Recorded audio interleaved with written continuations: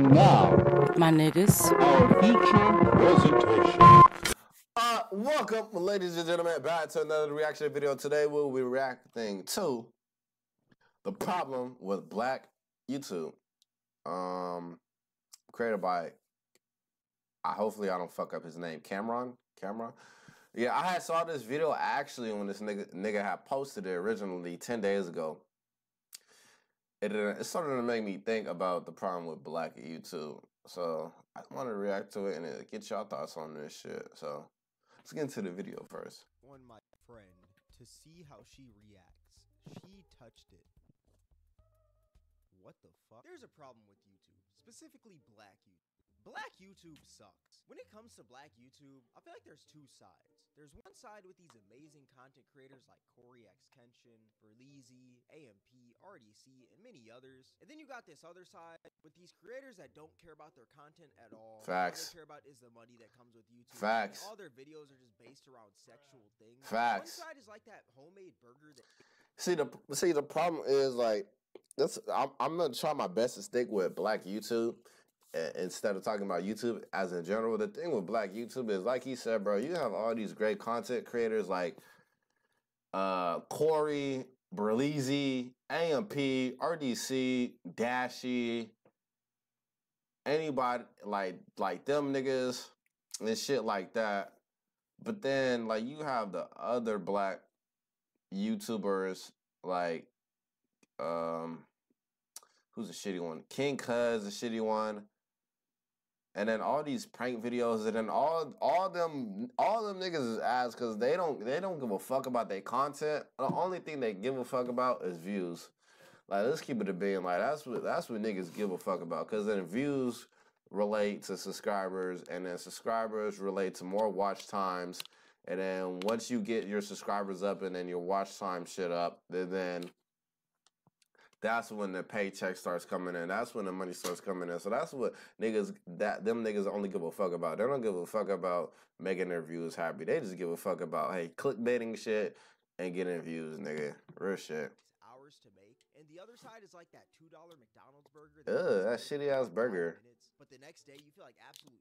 It's kind of like yin and yang, you know? And in today's video, I'm going to be talking about that other side of Black YouTube, the terrible side. Now, when it comes to the Black community and content creation, I feel like every single idea can't just be a normal idea, you know? There always has to be some sort of sexual spin to it. You can't just do a normal truth or dare. It has to be a freaky truth or dare.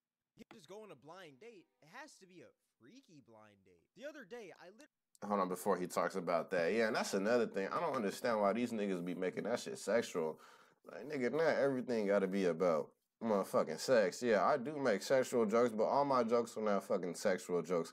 I say 25% of my jokes are sexual. The other 25% is racist jokes, and then the other 25% is jokes about the game that I'm playing, and the other 25% is about me roasting. So everything is evenly. Not everything is just one specific thing, and it's just about that one specific thing. And the niggas that they do that shit so that they get young people's attention, because they know young kids, they're going to click on that shit, because young kids, they don't know any better one, and they're going to be curious and shit like that.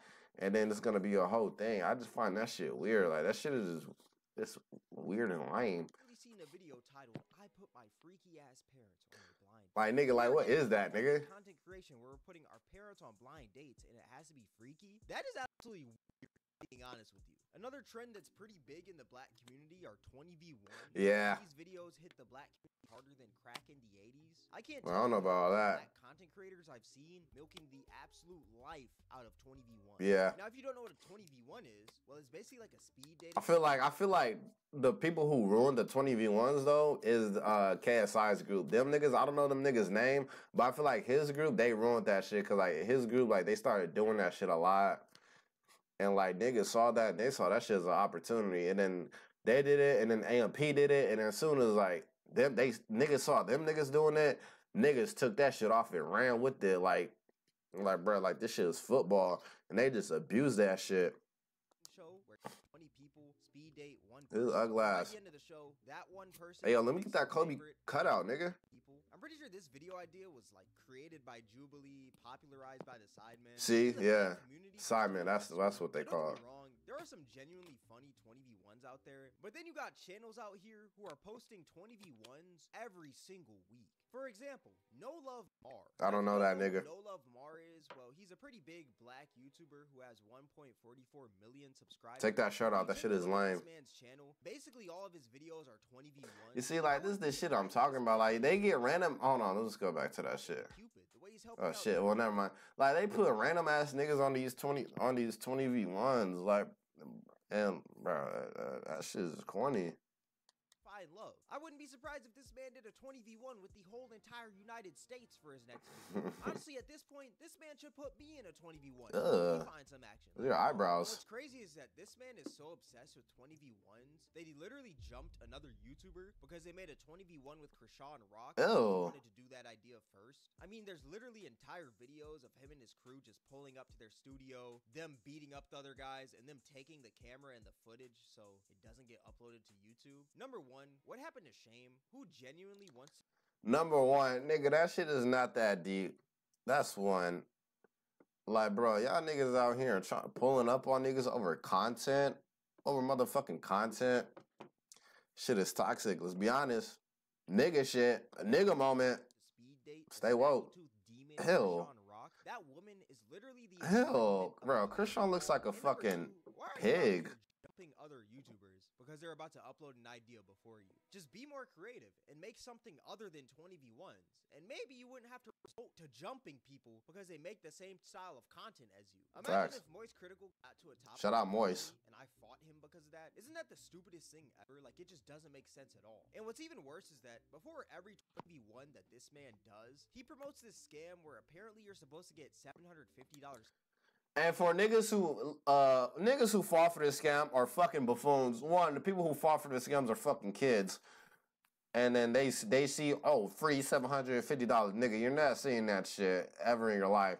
And then two, if you fall for that shit, you don't have any fucking brain cells. Nigga, don't get scammed, nigga. Don't get tricked. Clicking the link in the description, but you don't. It just takes you to one of those sites where they have you fill out all of those tedious surveys and you get nothing from them. I mean, there's literally entire videos on Fuck Cash App. These scams. He gets the money because he gets paid from people clicking the link. But you as a viewer, you get nothing because, I mean, why would Cash App just give you $750? Exactly. It would be broke if they Fuck Cash App. It just shows how greedy of a YouTuber this man is. But I'm pretty sure that was already pretty evident. We also have this other YouTuber right here named Real X Sean, and basically a bunch of close your mouth. 20v1s. I mean, nothing really else. And also, he spams that link in the description. That $700. Why do niggas, bro? I was about to say, why do niggas do that? It's obviously niggas do that to get fucking money from people who fall for that shit. $750 Cash App. And what's also crazy about these 20v1 YouTubers is that there's literally no originality with any of them. The only difference is the people in the 20v1s. The intros are all the same. The editing is all the same. Hell, even the freaking personalities of all these YouTubers are all the same. Even the freaking scam in the video. They're all doing the same $750 Cash App scam. Even the scam in the video is the exact same. Hey, these dudes are literally made it's literally same content, different fucking people. And when I mean different people, they have the same personalities. It's just different appearances and different faces and shit like that. Laboratory, bro. Like, they're just printed every single my nigga Buzz. week. I see a new one YouTuber. What's also crazy is that these dudes will have young people. Oh. Which is very sad. For you guys that don't know, there's... See, like I said, young people fall for that shit. Who is that nigga? And the YouTuber No Love Mar, he made a video with Latai. I will snatch that fucking chain. It's disgusting, if I'm being honest with you. How you feel about it? Wait, hey, ain't these bitches supposed to be going to jail? This nigga is 17. We grown. We grown. There's a bunch of grown women in there asking a 17-year-old if he's husband material. Exactly. That's completely wild to me. I mean, the man... Send these bitches to jail. He's not even past... With R. Kelly. What do you mean, husband material? Psych, free my nigga R. Kelly. And you can't say 17 is close to 18, but at the end of the day, if you sleep with a 17-year-old, that is illegal. But Josh what's Giddey. Crazier is that there's 20v1s with Lil RT, and if you don't know, Lil RT is a 9-year-old rapper, but he's not like the main... I'm not trying to sound like a hater to Little RT, but the thing is with Little RT, he's one of them young influencers, just like Lil Moses, or whatever that bitch's name is, and all them other little influencers, like, bro, they pop up for a quick second, and then they're gonna fall off. Eventually, Lil RT is gonna fall off. Nigga had one song that blew up. he is going to fall off. It is inevitable that he won't fall off. Let's be honest. I'm not praying for his downfall, but I'm speaking facts, nigga. It's going to happen. It will happen. Character in these 20v1s, he's like that little assist character that you have in freaking Mortal Kombat when you spam L1. I mean, as you can see right here, there's literally a video called I don't play MK like that. From the help of Lil RT. Why do you need a 9-year-old to help you find love? Weird. We also got the YouTuber King Sid, who's also been doing many Weirdo. videos with Lil RT, and he's not doing them in like the right way. He's just basically promoting this kid's bad behavior. I mean, he literally did a video named Lil RT swipes 20 guys for his mom. And in the whole video, this man is literally just cursing and everything right in front of his mom. Cringe. Crazy. Oh, mom. Curse in front of my mom. I wouldn't be here making this video today. Facts. Real with you. But yeah, I just find it. My mom is getting in the fucking tree and hitting me with that shit. The whole idea of the video is to sexualize a young person. I mean, this is pretty crazy. Another style of content that's pretty big in the black community is face-to-face smasher passes, which these videos are cringe. Bro, them videos are so cringe, bro. Them smash or pass videos are so fucking cringe. It's cause, bruh, they do that shit face to face and then they try to get all sexual when that shit is, nigga, that shit is weird. Like, niggas getting boners next to other niggas. That shit is weird. And then niggas, and then, my fault, and then, yeah, bro, that shit is just weird, bro. That shit is weird and cringe, and young people be falling for this shit.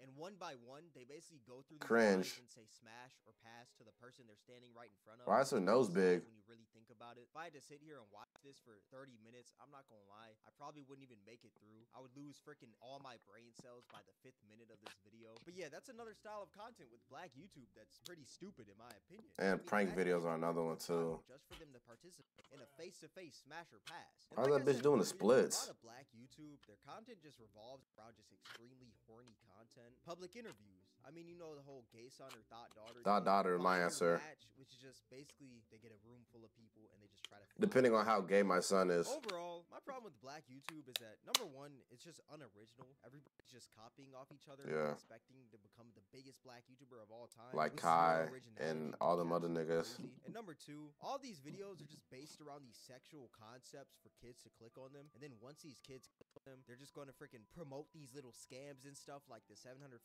Cash App scam just so they can get paid. Overall, black YouTube is just down atrocious right now, and it's honestly sad to see, bro. But yeah, this is gonna wrap up the video. If you guys made this far, yeah, bro, I agree with him. Like, I feel like he should have added pranks in there. I feel like pranks are another thing with black YouTube. Like, I be seeing like black YouTubers doing pranks and shit like that, and like that should be getting out of control. But yeah, bro, them smash or pass videos, them public interview videos, I'm adding in pranks. And what else this nigga say? Blind dates, 20v1s. What else can I think of? That's all I can think of for right now. It's not really game. I mean, I really can't add in gaming because gaming is all around. I can't say with black YouTube gaming. I can't say that. But those top 5 that I touched on, yeah, when that comes with black YouTube is fucking up. Because niggas just want to blow up. They see niggas like Kai. They see niggas like Kai, Duke. I'm not putting none to blame on them. I'm not putting no blame on them. But they see niggas like Kai, Duke, fucking Berleezy, RDC, all these niggas like in the spotlight that they're in, the fame that they have, the riches that they have, and all this shit, the lifestyle that they live because of the content that they make. And they see that, they be like, hey, I want to get like that. So the quickest way for me to get like that is to sexualize everything and just, they prefer quality. I mean, not quality. They prefer quantity. Just post videos instead of the quality. So they just post 1,000 videos and there's just 1,000 shitty videos. Yeah, that's what I gotta say. But anyways, all right, y'all. Once again, this is The Problem with Black YouTube. Created by Cameron. Original video be link in the description. Yeah, I hope y'all enjoyed this one. Share y'all thoughts in the comments. Yeah, like, share, subscribe, comment down below. Do all those good things. Yeah, I'll see y'all in the next one. Grandson out.